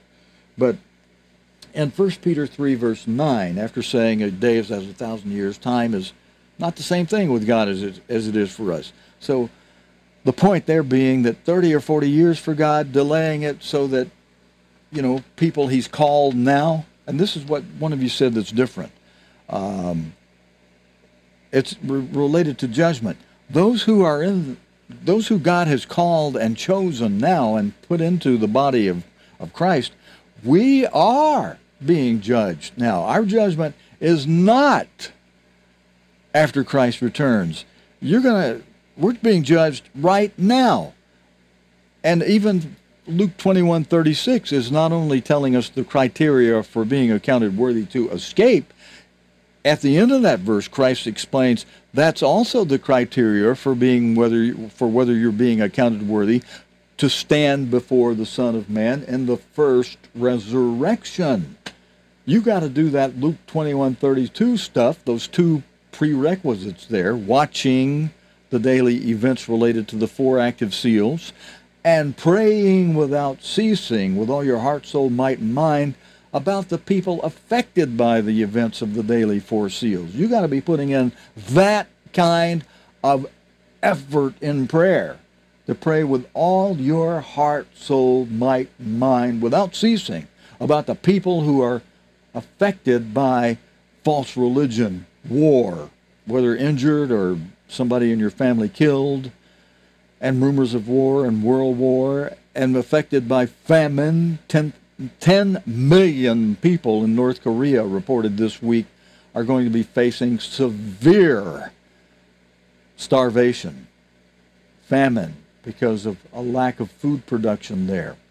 And people who suffer from the 4th seal, death by disease epidemics, pestilence, eventually plagues of Egypt, and by seismus, earthquakes, volcanic eruptions, cyclones, hurricanes, natural disasters of all kinds, seismus, as Christ explained it, and death by animals, and death by trouble, general trouble, the beginning of sorrows that leads up to the mega trouble of the 5th seal, great tribulation, worst time of trouble since the beginning of the world, to the time coming just ahead of us, and no nor ever after. No time of trouble is going to ever be as bad as this great tribulation coming, that you can escape if you're watching and praying without ceasing. I emphasize that, brother, because that's something we have to make an effort and do. And it affects our salvation. We can disqualify from salvation by not doing that. Now, what will that mean if you disqualify on the basis of Luke 21:36? It means you do have a second opportunity, but boy, is it a costly one. If you're not accounted worthy to be in the first resurrection because when the door closes, when the fifth seal opens up, I was saying earlier, it's like when God closed the door of the ark. Oh, there were bunches of people now down below the ark shouting up to Moses, "Hey, Moses, man, we repent of all that stuff we said against you and all that laughing at you. Hey, we see the rain now. Hey, buddy, open that door. We're with you. We hear, we know what you said is true now, so let us in. We want to write it out on the ark, in the ark there, and be protected." Too late, Bubba. Even if Noah had wanted to open the door for some of his good, close friends, he had to respond to them, "I'm sorry, I'm not able to open the door. God closed it, and the door on you is sealed." That's what will happen to come upon the opening of the fifth seal. "I'll just keep my makeup on till the day before or two Christ returns." Sorry, you got that makeup on when that fifth seal opens up. You just got accounted unworthy to escape. You're going to be left behind to face the tribulation. We're not going to have makeup carted off on two wings of an eagle over to the place of safety. That ain't going to be there. Obedience to what a doctrine that God set in the church through his end-time apostle. And those of you who think, "Wow, that was Mr. Armstrong's doing," you better think again. Mr. Armstrong spoke to us under the inspiration of the eternal Lord God. And God bound it, backed it up, because he does that with his servants, especially with an apostle. And so, you'd be wise to get it off now before that fifth seal closes the door on you. Did I read everything I said I was going to read? We got to go to Mr. Armstrong to finish in a timely way today. Yeah, verse 9. "The Lord is not slack concerning his promise, as some men count slackness, but his long-suffering is patient. A day with him is like 1,000 years, 1,000 years like a day, 30, 40, 50 years, not a big deal to God." Some of you may say, "Well, that's God. He delayed this thing. It ain't going to happen now." That delay is less than like a day, like a drop in the bucket to God. And it's for a reason, because he says he's long-suffering to us, not willing that any should perish. And what I was trying to bring out about our being judged now, is that if we don't get with the picture now, once that door closes of the ark, too late to repent, then you've been judged. You have been judged. You're hitting the lake of fire, Bubba. Our judgment is now, not later. Our judgment is now, right now. Rest of the world, as God has explained through his end-time apostle, they are not being judged now. They'll have their day of judgment. We're being judged daily, brethren. We need to be repenting daily and asking God to, that part of the model prayer where we say, "God, give us our daily bread, and especially your Holy Spirit," not just physical food. Give us your Holy Spirit. That's a request he cannot deny. He says, "I want to give you that more than a human father wants to give a kid food." So ask God for his Holy Spirit, and forgive me my sins as I forgive others. Man, forgive others and get that forgiveness for yourself. And this part especially of the model prayer. Lead us, not just me, but my brethren too. Lead us not into temptation, but deliver us from that evil one, that Lucifer turned Satan with vanity, that got a third of the angels to think that God was unfair and went up to try to take over his throne. Ask God to lead us not into evil and to protect us against that evil one. Restrain that evil one against us who has sucking power to get us attracted to sin. Ask God, lead us not into temptation, but deliver us from that evil, very powerful being. Put a barrier between us and him, Father, your Spirit, and the filling of our minds with your word and with the doing of your word, helping act as a barrier against that evil one. Deliver us from that evil one. Lead us not into temptation. For yours, Father, yours is the kingdom, the power, and the glory which Jesus Christ qualified to usher in and restore after fighting the supreme battle for world rulership. That's what that battle with Satan was. It was a battle for world rulership. The god of this world, Satan the devil, is on that throne right now. Christ is qualified to knock him off of it, but the Father said, let's leave him on there, finish out the 6,000 years, let him work for us to be like the weights at a gym for the brethren who are called, something to resist and build spiritual muscle as a result of. All right, I got to use the discipline to cut off and go to Mr. Armstrong so we can finish timely today and within 2 hours.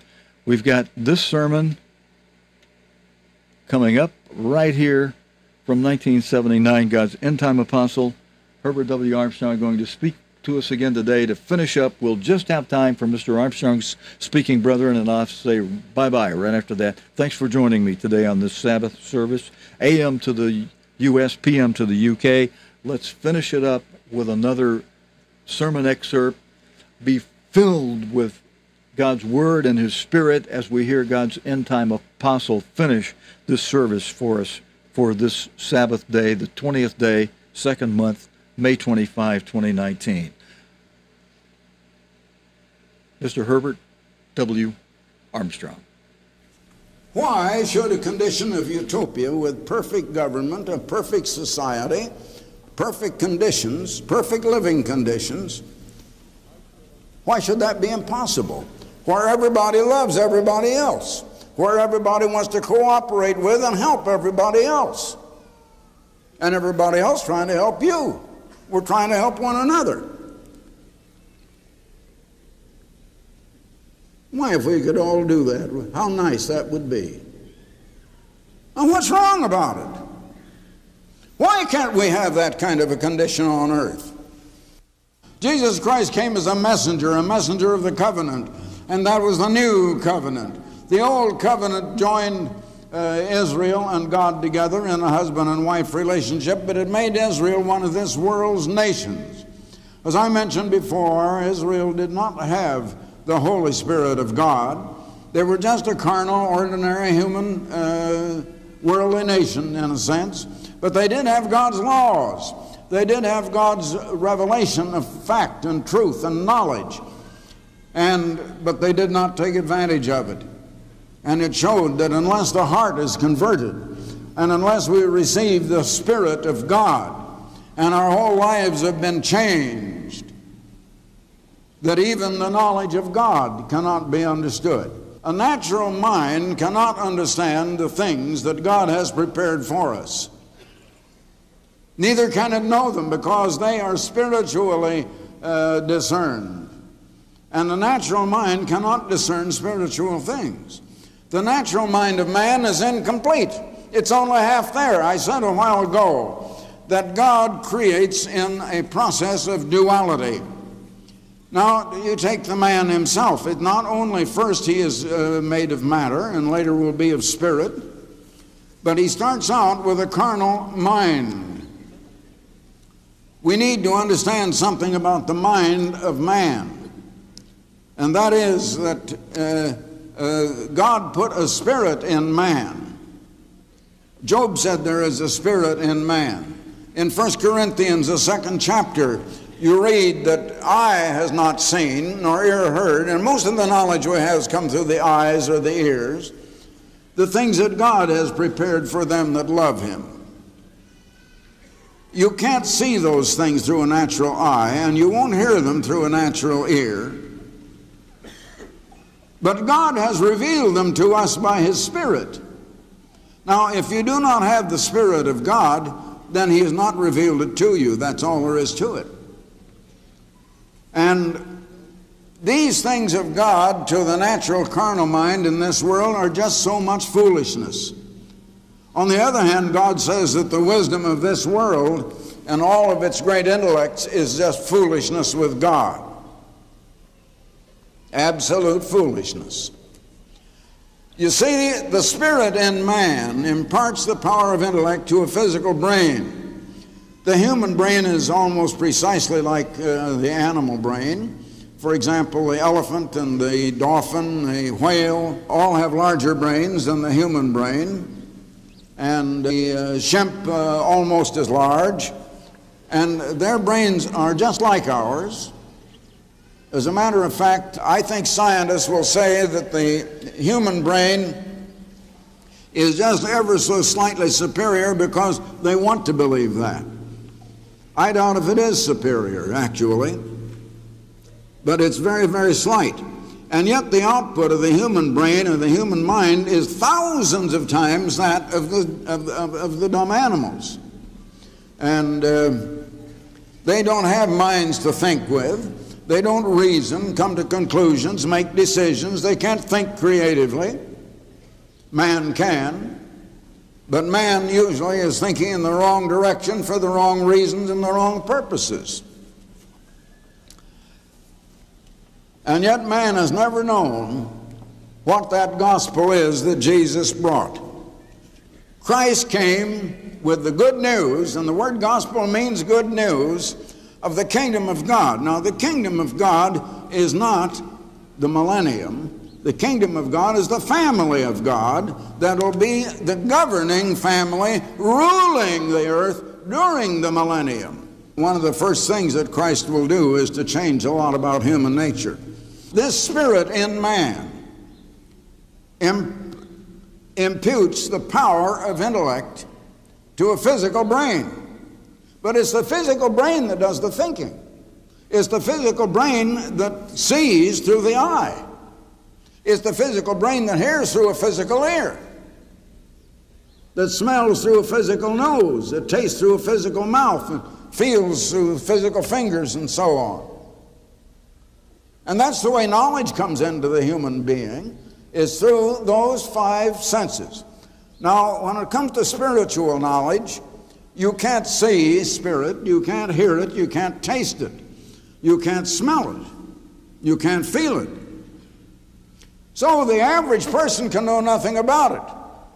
Now the spirit in man is just like so much spiritual essence, like so much air. It's not a ghost, it's not a being, it has no life of its own, it does not impart the life to us.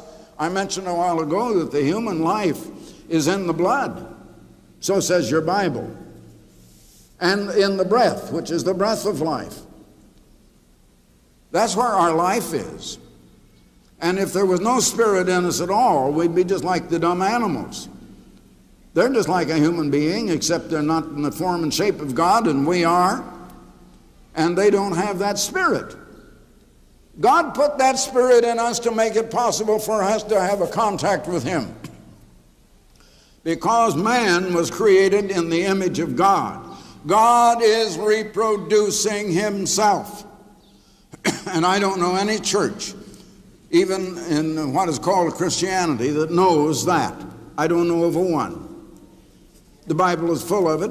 I saw it for years before I could believe it. I said, well, I thought that would be blasphemy to believe that we will be born of God until we become very God ourselves.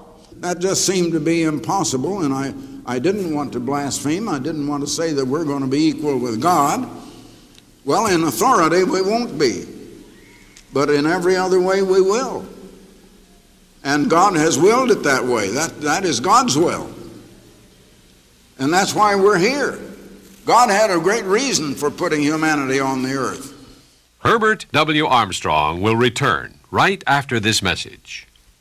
I want to call your attention to that just brings to my mind, I hadn't thought of before, is that it says in Haggai, which is just before Zechariah, and Zechariah is the next to the last book in the Old Testament, that the temple they were building would be far more glorious than the former temple, which was Solomon's temple. Now, the temple they built was not anywhere near as glorious as Solomon's temple.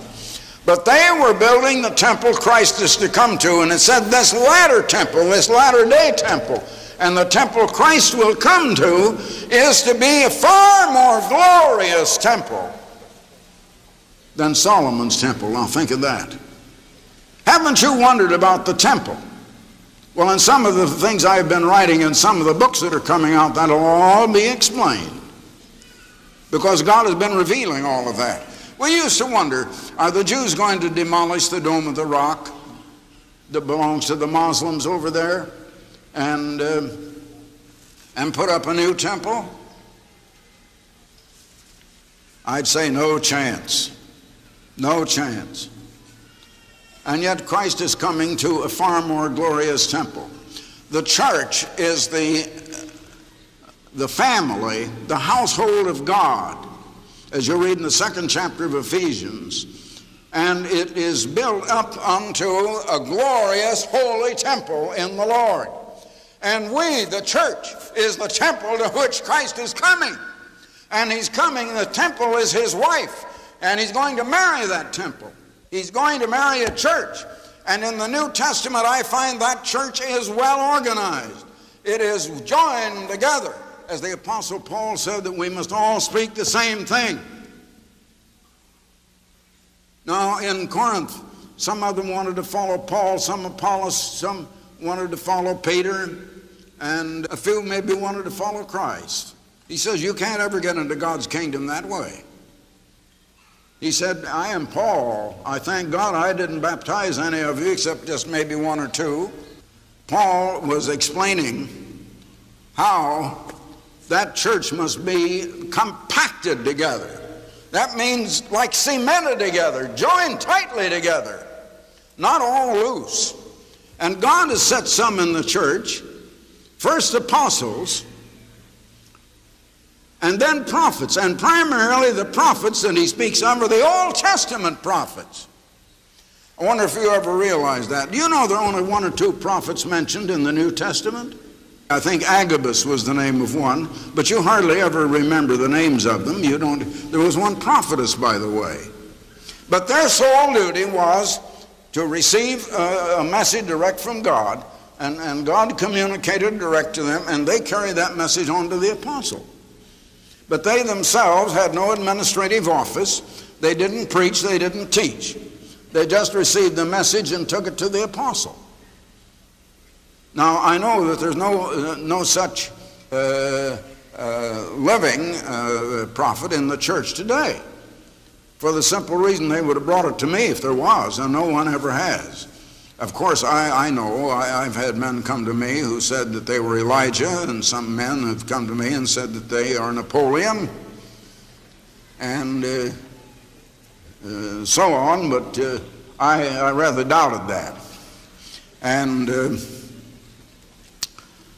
anyway, Christ is coming to this wonderful temple, and Christ had a message about the kingdom of God, which is the family of God, the household of God, of which God the Father is the head of that family. We are to marry Christ when we are changed to immortality. Now you see, the church to which Christ is coming is going to meet him in the air, but the dead will rise first, and we who are alive and remain at that time will be changed to immortality. No more flesh and blood. I won't have to worry about my heart still ticking, because there won't be any heart. We'll just be composed of spirit. We will be spirit. Now this spirit, when God wanted to have King Cyrus of the Persian Empire write out a decree to send a small colony of Jews back over to Jerusalem, 70 years after Jerusalem had been invaded and the temple had been destroyed and the Jews had all been moved out of there. Now God wanted a number of Jews to go back and build the second temple. When God wanted to get this message through to King Cyrus of ancient the Persian Empire, he stirred up the spirit in Cyrus. That spirit is there, but it can't think, but it is connected with the mind, and it got the message through the spirit into the brain of Cyrus, and he wrote out the proclamation. And the Jews went back and built that temple. Now their going back and building that temple is a type of the temple being built today, by the way. And sometimes I take a little satisfaction when I see that the governor over them, the one who was the builder of that temple, was Zerubbabel. And it said that Zerubbabel's hands have started this temple. They shall finish it. He's only a type of someone to build the temple to whom Christ will come. And sometimes I've wondered, could that mean that God will keep me alive until the temple is complete? Well, what else can it mean? You tell me what it does mean then, if that isn't what it means. What else does it, or could it mean? Because the whole purpose of the book is a prophecy. These books in the Old Testament are the prophecy. You see, God's church is founded on the foundation of the apostles and the prophets. Now let me explain about the prophets. What they wrote in 1 Corinthians, let me see, it's the 10th chapter, I believe, 1 Corinthians, is for our admonition, on whom the ends of the world is come. And Paul wrote to Timothy that from a child you have known the Holy Scriptures. Now, what Scriptures did Timothy know from a child? All of the Old Testament. The New hadn't been written yet. Which are able to make you wise unto salvation which is in Jesus Christ. We are being built into that wonderful, glorious temple in the Lord that Christ is going to come to. Now, why was Christ born? Let's go back a little bit into one of the prophets, the 9th chapter of Isaiah, verse 6 on to 7, where this was written to Israel of the Old Testament, but nevertheless it's a message for us, because few of the old Israelites ever got it anyway. For unto us a child is born, unto us a son is given, and the government, now notice that word government, the government shall be on his shoulder. His name shall be called Wonderful, Counselor, the Mighty God, the Everlasting Father, the Prince of Peace. Of the increase of his government and peace, because there will be a time of peace, there shall be no end, upon the throne of David and upon his kingdom, to order it and to establish it with judgment and with justice from henceforth even forever. The zeal of the Eternal of hosts will perform it. So it will be done. Now if we turn on over to the beginning of Christ's gospel in the New Testament, Mark 1 verse 1. The beginning of the gospel of Jesus Christ, the Son of God, as it is written in the prophets, Behold, I will send a messenger before thy face to prepare the way before thee. Now that's quoted from Malachi, the 3rd chapter and the 1st verse. And if you turn back there, you will find that it talks about Christ coming as a messenger of the covenant. But a human messenger will prepare the way before him. But if you read on, it's talking about his second coming. Read verse 2, verse 3, verse 4, verse 5, verse 6 in Malachi 3. It is not talking about his first coming. Now, it's true that there was a messenger who prepared the way before his first coming, and that was John the Baptist. But he was only a type of one to prepare the way for the second coming of Jesus Christ. And God was going to give him a people back of him to support him. Now, when do you think that's going to start? Brethren, I tell you, there's some things we need to begin to think about. And God is beginning to reveal to me things now, since he raised me from the dead, that I never knew before. And I'm going to bring them to you. And let me tell you something. The difference between this church and all others is this is the work of the living God. And everything else is the work of man. Herbert W. Armstrong will return right after this message. John the Baptist then is mentioned beginning verse 2 here in Mark 1. And then we come down to verse 14 after Christ then had been baptized and had met Satan and conquered him. Now after that John was put in prison, Jesus came into Galilee preaching the gospel, which means good news, wonderfully good news of the kingdom of God. The kingdom of God is the family of God that will do the ruling It is both the government of God and the family of God, but it's the family of God who will do the ruling. And saying, the time is fulfilled. Why? Because Christ had just simply qualified by conquering Satan. Now, this kingdom of God that he talked about is a time of utopia, real utopia. I wish you'd stop and think. Why should a condition of utopia with perfect government, a perfect society, perfect conditions, perfect living conditions, why should that be impossible?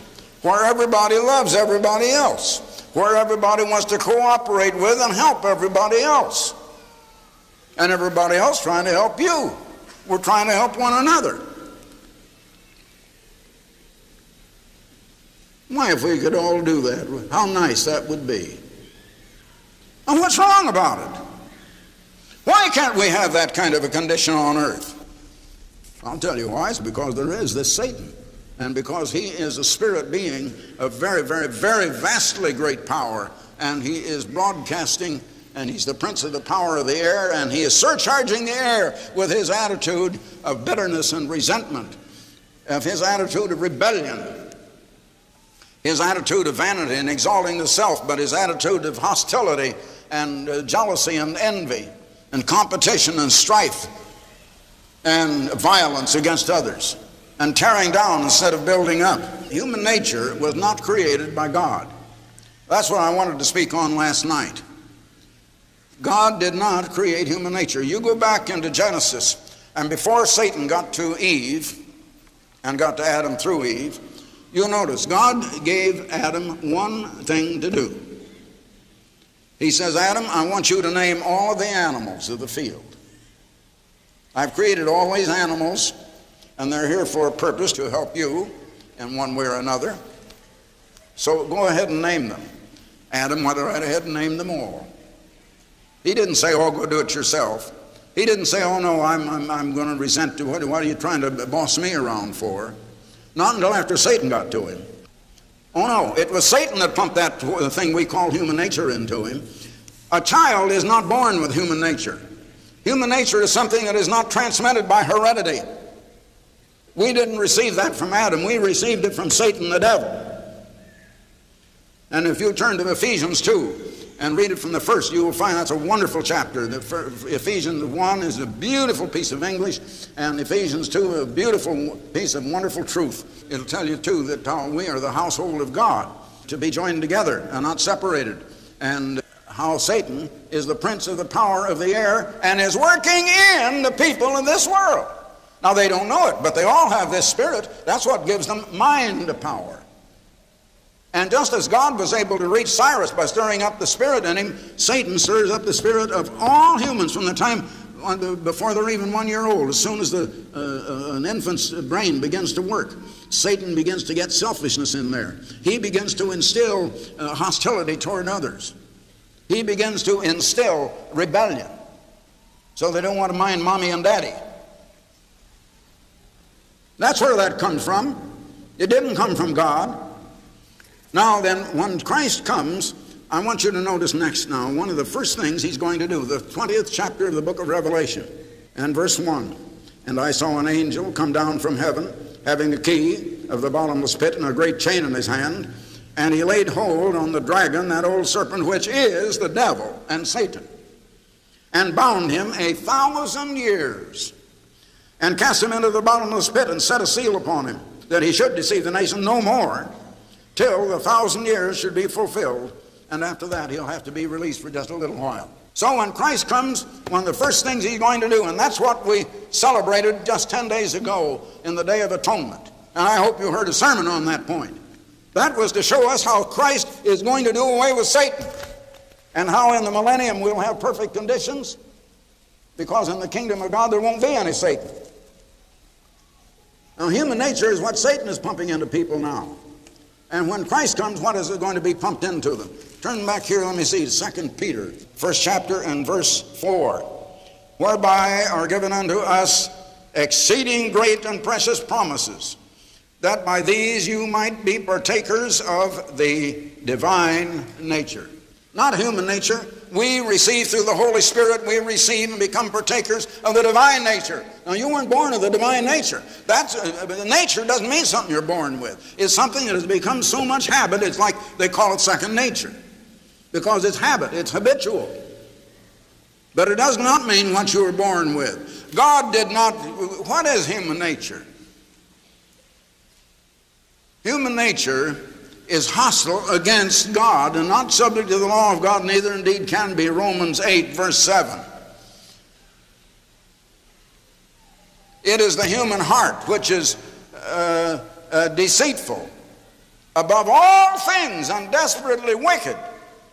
And who can understand about it? Jeremiah 17, verse 9. That's human nature. And that comes from Satan. And when Christ comes, Satan is going to be put away. And instead, Christ will be here, and his Spirit will be surcharging the air, and everyone is going to be called to salvation.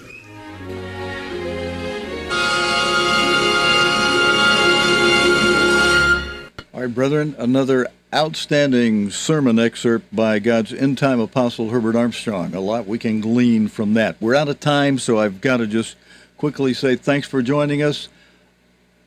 I'll look forward to seeing you next time, next Friday night on the Friday night Bible study. If you missed the Bible study last night, during the rest of the time you have here on the Sabbath, I would encourage you to go back to the archive, cogtv.org, or you can find it on the Sabbath Service page on Facebook Live, and look for the date for last night.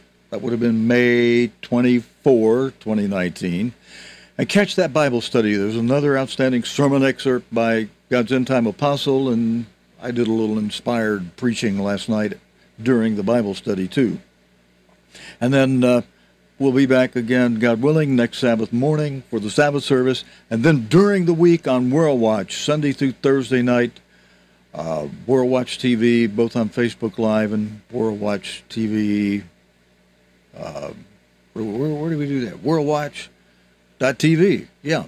All right, brethren, thanks for joining me. Happy rest of the Sabbath. And make it profitable and edifying. Till next time, Stephen Lloyd Gilbreath, Shabbat Shalom. Happy Sabbath.